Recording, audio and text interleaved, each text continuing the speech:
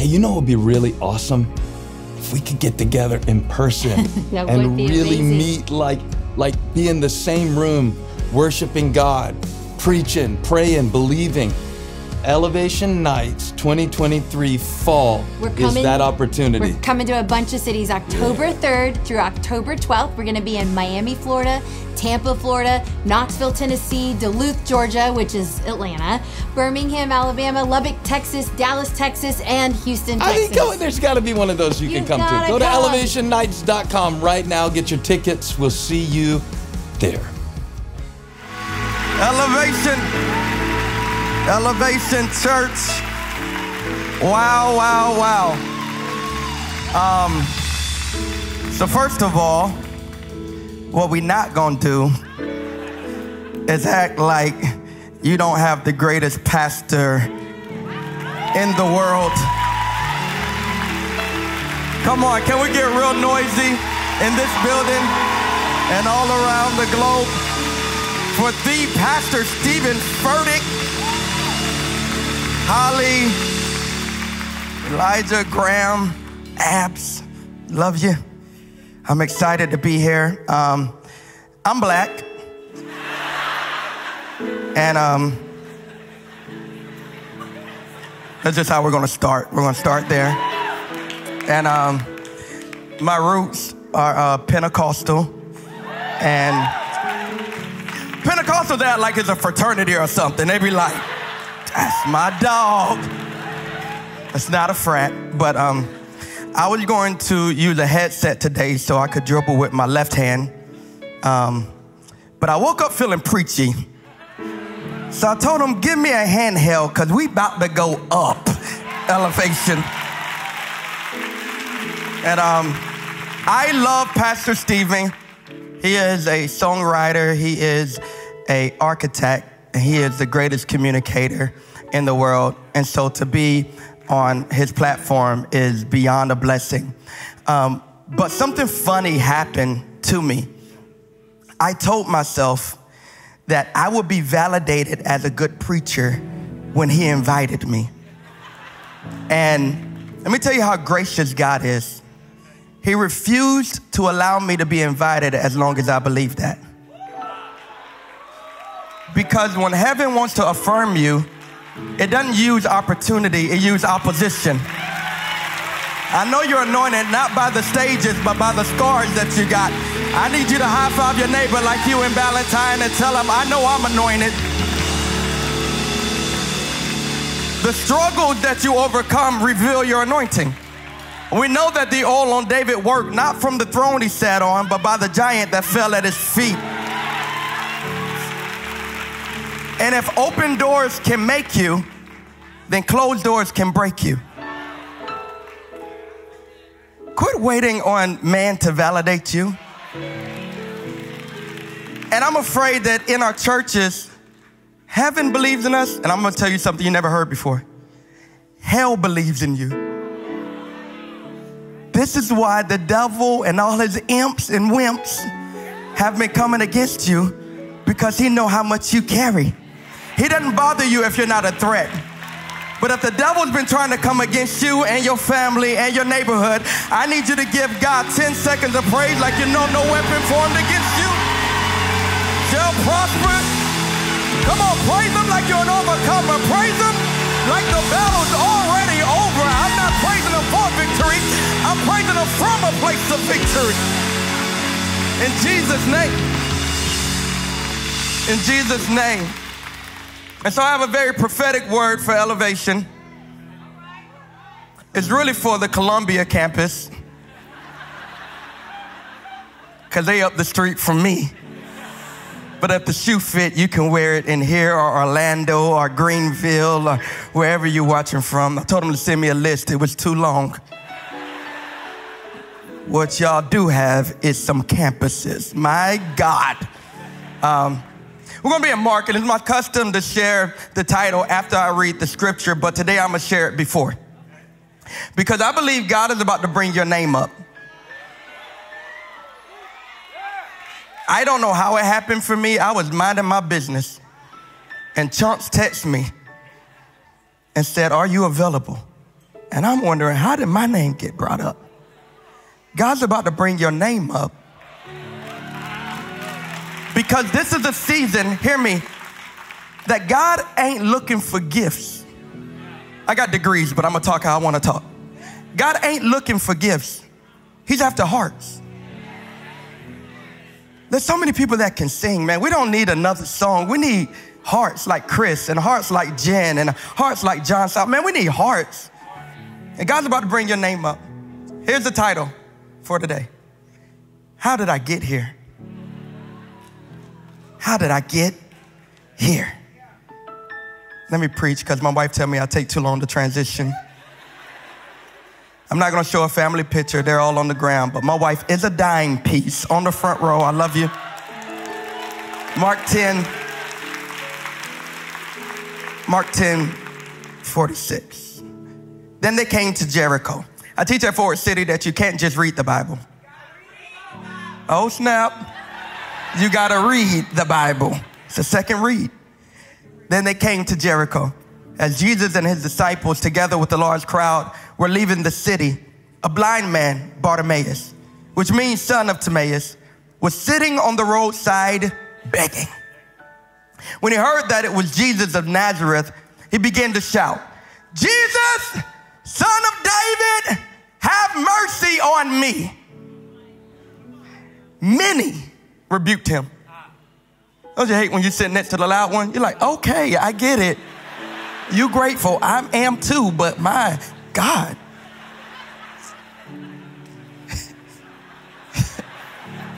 They told him, be quiet, fam. Jesus. You ever brought your mama to church? I said, Mom, I'm preaching at Elevation. Do not come. My mom be tearing the whole row up in the back. I said, be quiet, man. But he shouted all the more. I love that. Son of David, have mercy on me. I really want to preach this next verse, but I got something else to preach. But the next verse says, Jesus stopped. Woo. There is a dB, if you're in the audio. There is a frequency. There is a shout that is packed with enough desperation to get a busy Jesus, a focused Jesus, to stop. Oh my God. Are there any praises in the room that know how to get them to stop by? Come on, the only reason I'm in church today is because he stopped by. The only reason I'm in my right mind because he stopped. The only reason I didn't cut somebody this week is because he stopped by. He stopped by, he stopped by, he stopped by. When he stops, anything is possible. Who am I to deny what the Lord can do? Whatever's impossible for you is easy for him when he stops by. All right, let's keep reading. You ready to sit down? He stopped by and said, call him. I like that. So they called the blind man. Cheer up, on your feet, he's calling you. Now, the way my imagination works, I wonder if these are the same people who just told him to hush. That's why you can't listen to people. One second they saying hush, next second they saying cheer up. Cuz what do you want from me, dog? I mean, throwing his cloak aside, he jumped to his feet, came to Jesus. Here's Jesus. Jesus is really funny.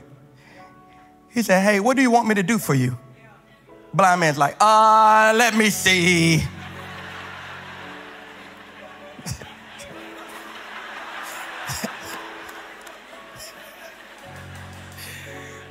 He said, Rabbi, I want to see, man.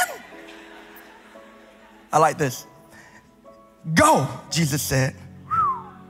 Your faith has healed you. Your shout has healed you.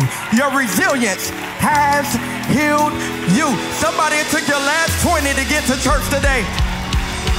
That's the thing that healed you. The fact that you believed in spite of what you were facing. And the Bible says, I like this word, immediately. I feel it coming. All of a sudden, immediately. This ain't for everybody. This is just for 50 people and a 2-year-old that can give them a praise and say, that thing about to happen quicker than you can even imagine. Immediately. Immediately. He received his sight, followed Jesus along the road. How did I get here? Lord Jesus, I'm going to pray a prayer. You ready? How did we get here? Amen. You can take your seats. All right. How did I get here? How did I get here? How did I get here? This past week, I went to North Myrtle Beach. That's where my dad is buried, where my mom is from. And we went there to visit my grandma. My grandma's 92 years old. Yeah. Her classmate was Harriet Tubman. My grandma is so old. She's seen many presidents. And I walk in, and my grandma, she's like Isaac. Her sight is failing her because she's up in age. And she's sitting there with her snuff. You're not from the country if you don't know what snuff is. No teeth, but snuff. I say, Grandma, my grandma had 14 kids, y'all. After 10, you don't even feel them no more. There's another child. She got 14, over 40 grandkids. And I walk in, and I'm like, Grandma! And she was like, boy, who is that? Get over here. And I go over to her, and I say, Grandma, it's me. And I can't talk, y'all. I got speech impediment. If you laugh. You laughed, and that was not a joke. She's like, I thought it was just me. And my speech marks me, so my grandma, she knew it. And she was like, Travis, that's you. I spent some time with her. Something about when your sight is failing, your senses are heightened. And what's interesting about this text, I learned this from Pastor Furtick. You preach every line in the text. And so the first thing I want to acknowledge in this text is that the blind man is in Jericho. The word Jericho means fragrance or to smell. Isn't it interesting that he's blind, but he can still smell the roses? So I want to tell you, don't allow your low place to cause you to miss the beauty of the season you're in. He's in Jericho.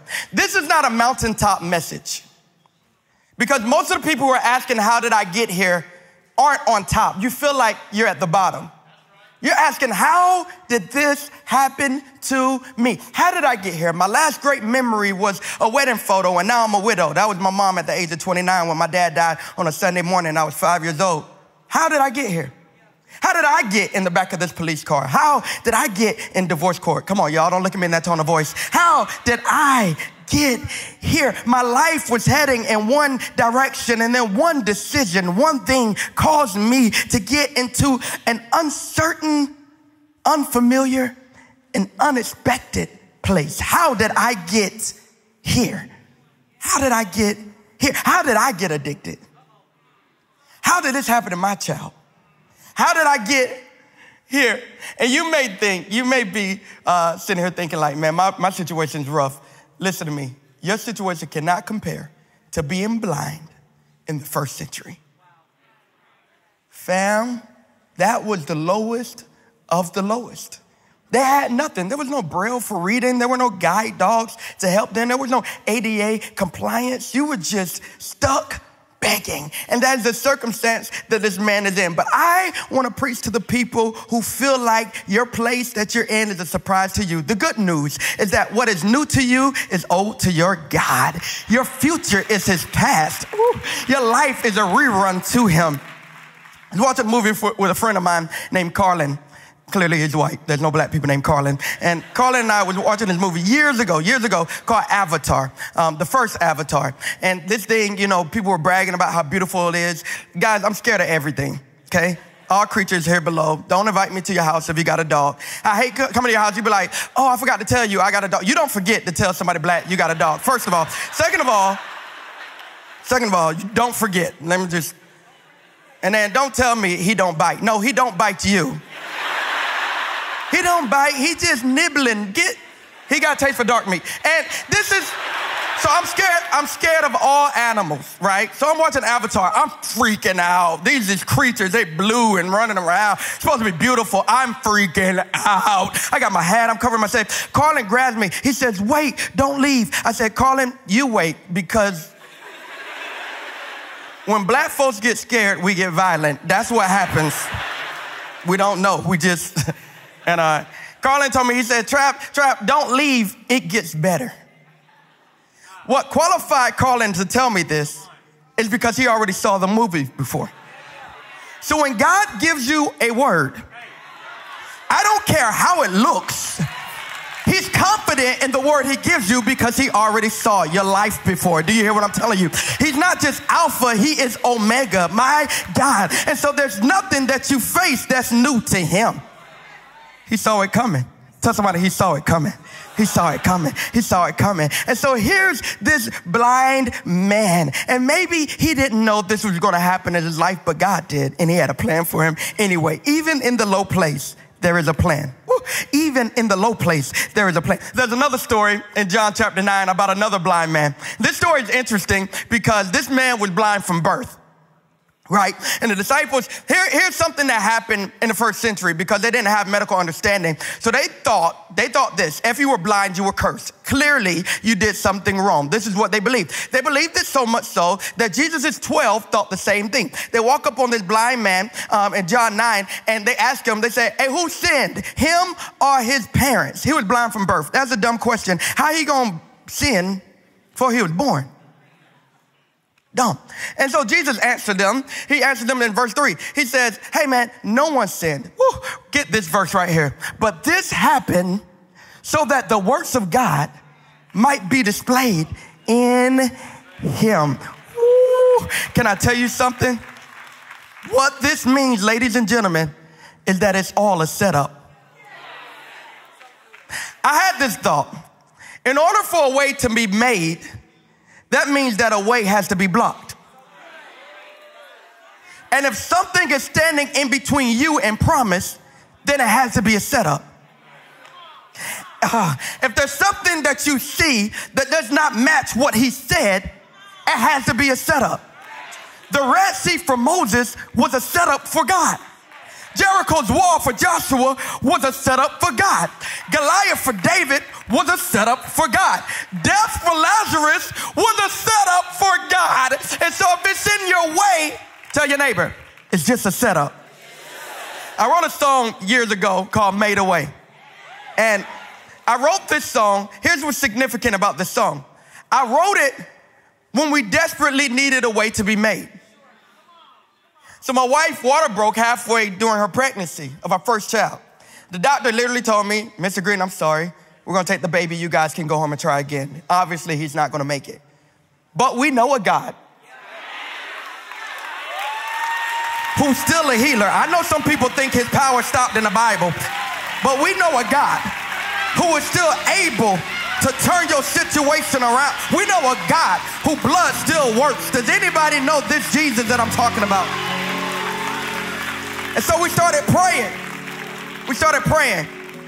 So my son was born at 28 weeks, 2 pounds. He was in the incubator for 2 months. My wife was in the hospital for 2 months. Her legs was withering away.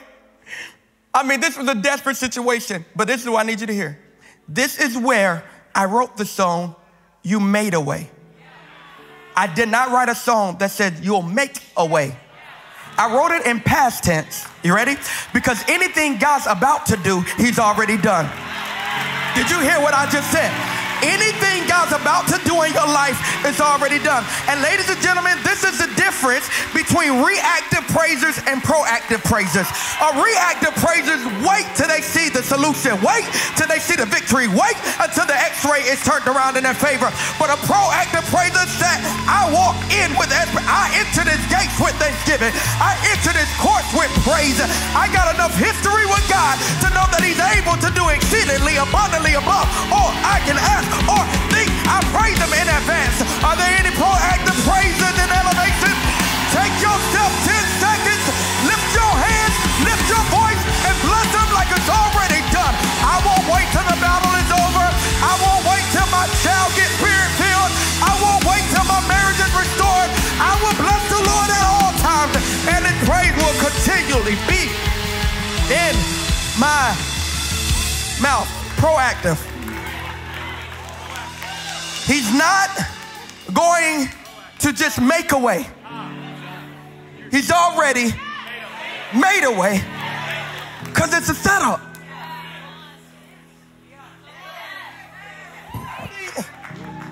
Anybody can praise him when you turn around and Pharaoh's army is drowning. That's elementary. Ooh, the enemy gone. But it take a ride or die, radical, crazy praiser to see a sea close in front of you, or army coming behind you and say, God, you still worthy? Because I know you didn't free me to leave me. God, you still worthy? Because if you did those 10 plagues, what is this sea? Who is this uncircumcised Philistine? What is cancer? What is depression? What is anxiety? For my God, it's easy. It's easy. And so God has been conditioning the unconditional worshiper in you. Some of our worship is too circumstantial. If I feel like it. Don't let Starbucks run out of your favorite drink on your way to church. Oh, my whole day just ruined. That's a conditional praiser. But maybe God has had you in Jericho to teach you how to worship him. Here it is. Even when you don't feel like it. Even when your head hurt a little bit. Even when your child didn't show back up home last night. Even when Bank of America, what are you telling me right now? Come on. I just need 10 people. I got to move with this message. I'm not going to be greedy. Give me 10 people. I got Elijah up top. That's all I need. I need 10 people that'll give him a praise in advance. Because you know God's about to pick you up, turn your situation around. It's about to work in your favor. Grab your neighbor and tell him it's about to work in your favor. It's about to work. I feel it. I feel him turning it. I feel him shifting it. I feel him moving it in your favor. It's all a setup. Because man's setback is God's setup. Hey, can you trust God in the setup? Can you trust him in the setup? See, the problem with new school Christians, y'all can sit down, I'm about to offend you.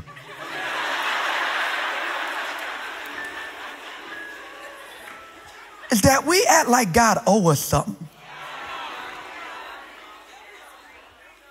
That's why I like those 3 Hebrew boys. They said, even if he don't. I'm not praising him because he will. I'm praising him because he can. So even if it don't happen like I want it to, that does not change the consistency of his character. Proactive, proactive, proactive. What's interesting about this text is that every gospel account speaks about the blind being healed. Every one of them. Matthew, Mark, and Luke, John, they all talk about, Matthew, Mark, and Luke, they all talk about blind Bartimaeus. But Mark's account is a little different. Mark's account goes straight from blind Bartimaeus to the triumphant entry. This is a climatic event for Jesus' healing ministry. Next is Passion Sunday. Next, Palm Sunday. You know what I'm talking about. Next, he's riding in. What's interesting, I didn't really come to talk about Bartimaeus. I came to talk about Mark. This guy, John Mark, is a very interesting character. Here's why. His mom is the one who hosted the prayer meeting for Peter's miraculous prison break, which means her house was big enough, which tells me Mark was privileged. Like me. You can judge me. I'm not from the hood. I'm a military brat. I don't know what government cheese is. I have my own bathroom since I was 5. I got everything I wanted for Christmas. This is Mark.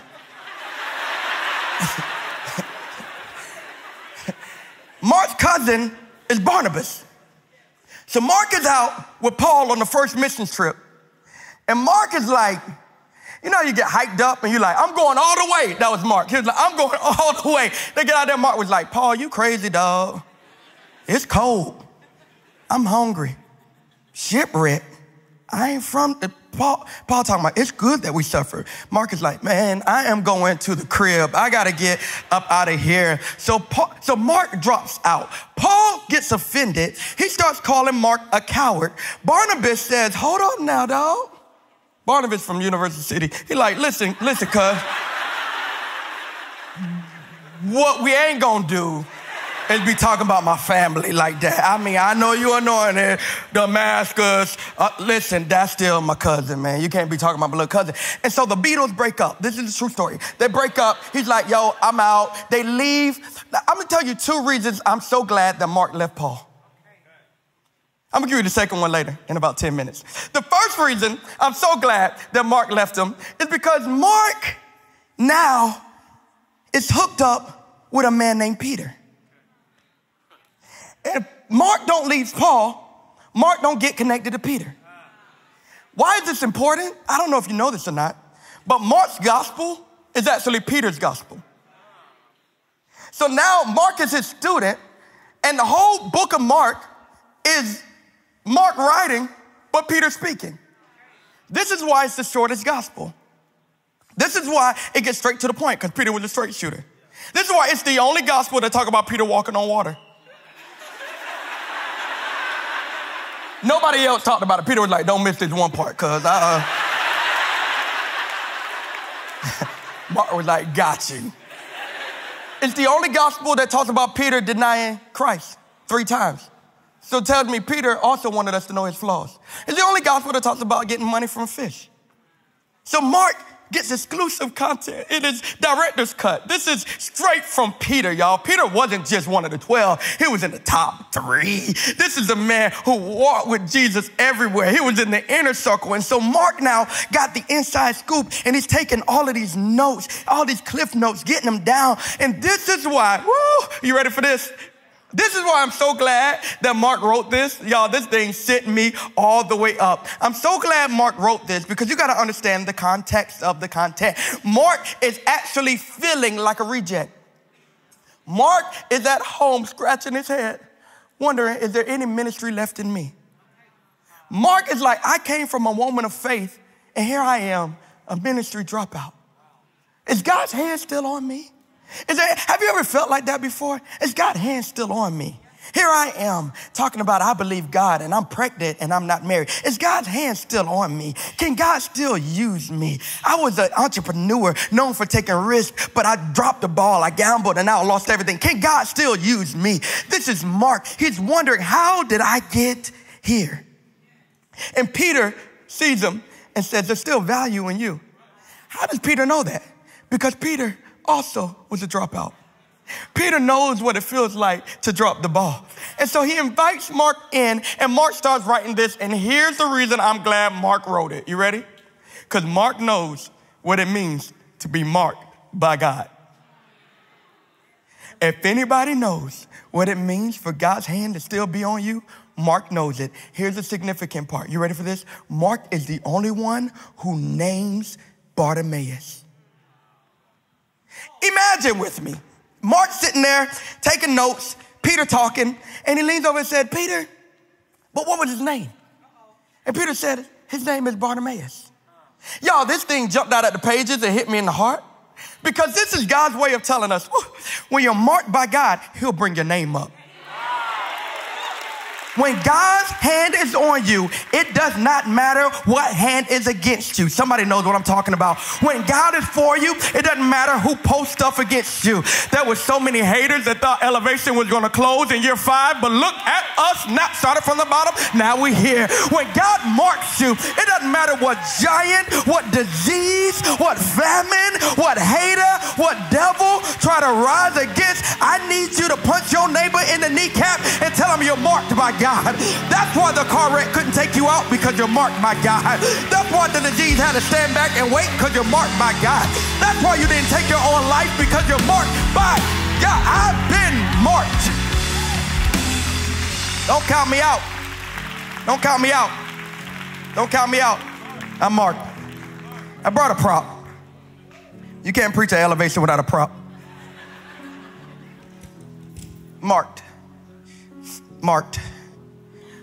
Blind Bartimaeus was marked without even knowing it.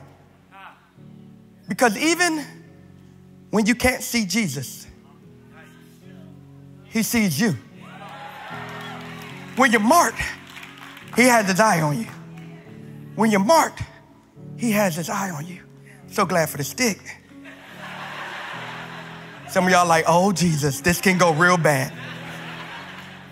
That's how I felt last week in Fort Worth. That's when God gave me this message. I was in Fort Worth with my little sister who lives there. And she said, I got to take you to Stockyard. Anybody from Texas? Good for you. She said, I got to take you to Stockyard. Y'all, we went to Stockyard. I said, what in the Andy Griffin? It was...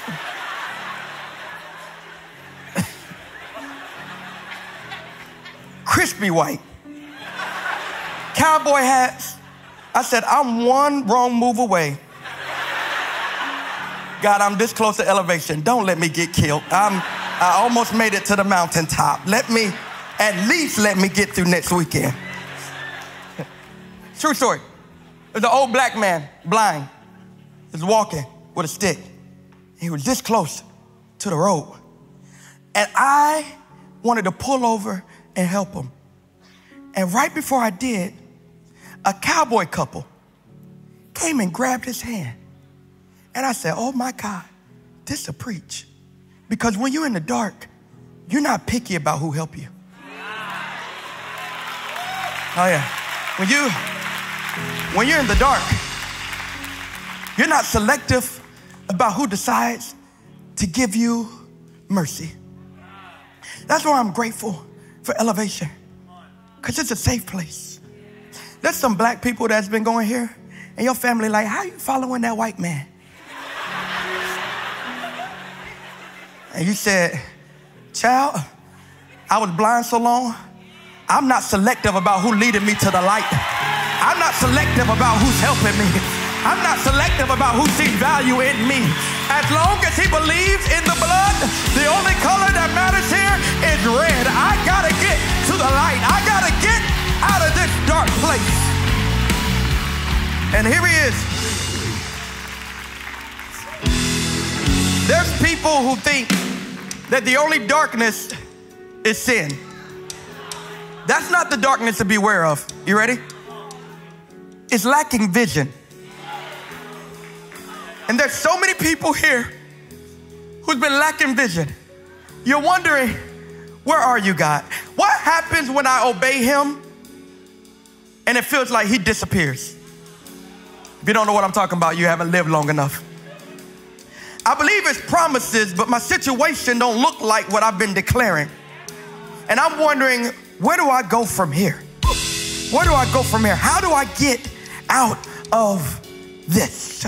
And ladies and gentlemen, this is blind Bartimaeus. He's stuck in a cycle. He's stuck in a circle. He's stuck going around lacking vision. There are people watching today from all over the world. Pastors who are trying to build a church that won't grow. Businessmen who have this business plan that won't get off the ground. Parents that's believing God for your teenager who won't listen. Can I get an amen? Lacking vision. What's interesting about this, let's go back to Jericho. Bartimaeus' ancestors got into Jericho with a shout. But Bartimaeus got out with a shout. Woo! He got out with a shout, and he shouted until Jesus stopped. And the Bible says, my favorite part, that he followed him. He followed him. I like this because Bartimaeus, he refused to stay where he is. Listen, I may be here, but I don't have to stay here. I may be in this abusive relationship, but I don't have to stay in it. I don't know who I'm preaching to. You too embarrassed to tell your parents that guy been hitting you. Child, you better get you and your chihuahua and get to stepping. I might be in here, but I don't have to stay here. Bartimaeus says, I'm following Jesus. Here we go. Here we go. Verse 48. Many rebuked him, told him to hush, but he shouted all the more, Son of David, have mercy on me. The haters try to silence him. I like Barty. He didn't talk to them. He didn't speak about them. He spoke above them. When God is taking you somewhere, oh, let me just park here just for 1 second. Quit feeling like you got to reply to all the haters online. The battles that you engage in reveal the level you on. Next time somebody say, did you read that? Yeah, but I'm above that. Woo, I'm above that. I need you to hit somebody, tell them, you above that, you above that. And so he shouts, Son of David. This title, Son of David, was reserved, hear me, for the Messiah exclusively. So it wasn't just the fact that he shouted, it's what he said. What he was saying was that Jesus, you're surrounded by a lot of people, hear me, but they don't see you like I do. He says, I see you. I see the real you. They see you as a miracle worker. I see you as Messiah. They see you as a problem solver, but I see you as a promised one. They see you as a leader, but I see you as Lord. I see you. I see you. And his title to Jesus got Jesus to stop in his tracks. He stopped. Because the only thing worse than physical blindness is spiritual blindness. Here we go. Verse 49. Jesus stopped and said, call him. They said, cheer up on your feet. He's calling you. Hey, you may feel stuck, but he's calling you. You may feel disqualified, Mark, but he's calling you. You may feel under, but he's still calling you. Favorite part, verse 50. Throwing his cloak aside. Throwing his cloak aside. He got up and ran to Jesus. You know why this is significant? Because the cloak is the only thing that marked you as a legitimate beggar.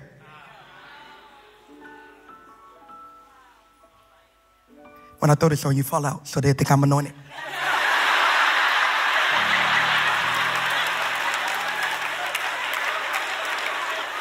That's where I came from, man.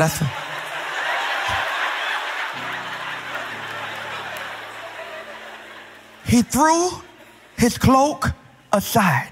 He threw his cloak aside. He threw his cloak aside. He took off the thing that marked him as a beggar. Hear me, this is where it gets crazy. He took it off before he was healed. We gotta crank up just for a second. Just for a second. He said, I don't know what you're about to do, Jesus, but I know I won't need this no more. I got to take this off of me. Somebody put it on me, but it's not my identity. Somebody put this label on me, but it's not my identity. He put his name on me. He took off what they put on him.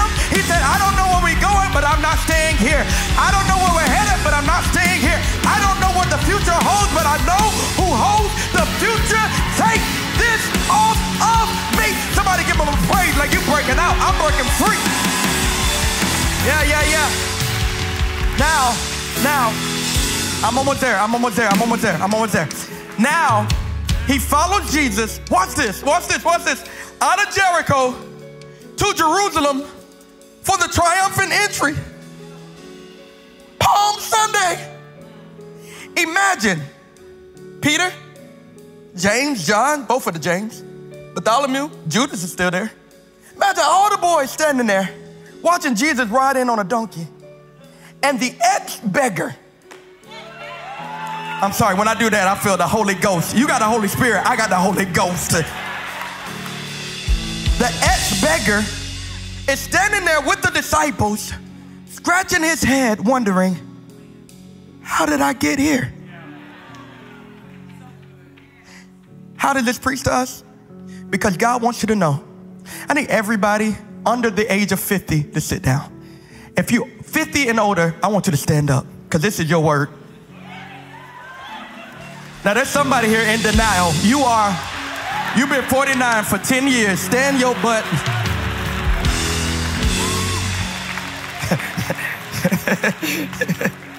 Stella got her groove back. Your boyfriend think that you're 30. You is 52. Stand up. This is what God told me to tell you. You may have missed some things in the past 50 years, but God's about to open up your eyes and you won't miss his next move. Bartimaeus, I don't know what you haven't seen, but you about to see him ride in. You about to see this thing open up. And I want to talk to everybody who's half a century old and tell them you're about to see it. I don't know what you missed, but you about to see it. And the Lord told me to tell you, you don't have a problem believing God for everybody else. One of you told yourself, as long as my child make it, I'm okay. God says you have a child, but you're my child. You're gonna see it. You're gonna see it. Go back to the diary you wrote 40 years ago. You're gonna see it. Get your vision back. You're gonna see it. Now I need everybody to give God a praise like he's about to open up your eyes. Eyes haven't seen, ears haven't heard what God's about to do in your life. You're gonna see it. All right, I'm done. This is crazy what I'm about to say. This is crazy what I'm about to say. Because I haven't preached yet. I got 4 minutes to really preach. And I'm going to hit that clock because I want to come back. You ready for this? Tell your neighbor, get ready. This is crazy.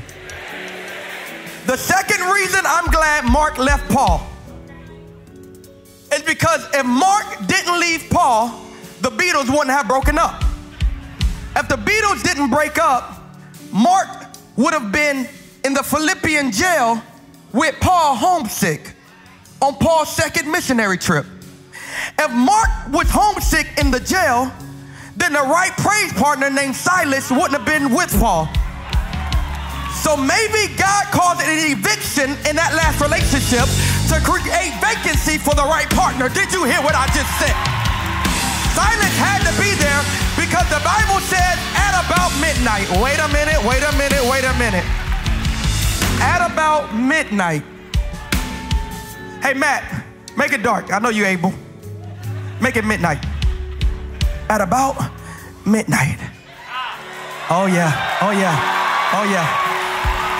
Hey, midnight is the darkest moment. Ain't it funny that Paul and Silas were blinded by their situation, but they refused to allow their sight to silence their shout. They never asked for freedom because all you have to do is shout loud enough for Jesus to stop. And when he stops, he brings everything you need. And the Bible says, watch this. Bartimaeus took off his clothes. God took off their chains. I'm gonna count to 3. And I want you to shout for your vision to come back.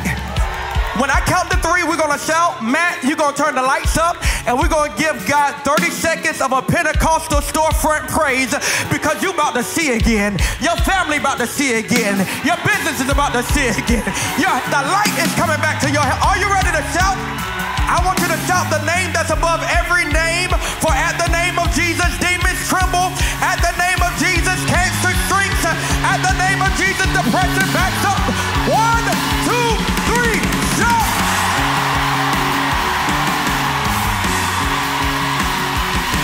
Shout for your business. Shout for your family. Shout for victory. Shout because you're coming out of this. I'm leaving Jericho. I'm walking into promise.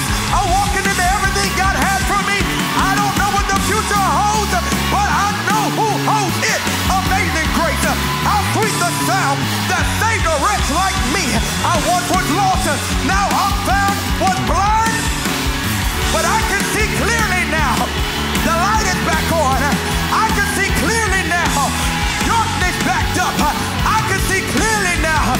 He opened my eyes again, and I can see. How did I get here? Now what's crazy, here's why your shout mattered. Because when Paul and Silas shouted, the Bible says, not only their chains fell, but everybody around them were standing free, wondering, how did I get here? Can I prophesy some of you going back home? And your child gonna be free from that addiction, wondering how did I get, somebody prayed for me, somebody praised for me, somebody shouted for me. Lift your hands. Lord Jesus, thank you for giving sight to the blind. Giving sight to the blind. I receive this vision. Woo. I'm going to believe again. Because a small vision is an insult to a big God. I'm going to see again. I'm going to believe again. In Jesus' name, amen. Come on, give him a praise. God bless you. Hey, thank you for watching the Elevation Church YouTube. I want you to subscribe. That way you can know when we go live and post new content. Make sure to leave me a comment. Let me know what spoke to you today, where you're watching from, and what we can pray for you about. And if you'd like to support the ministry financially, you can click the Give button now and help us continue reaching people around the world for Jesus Christ. Thanks again. I'll see you next time.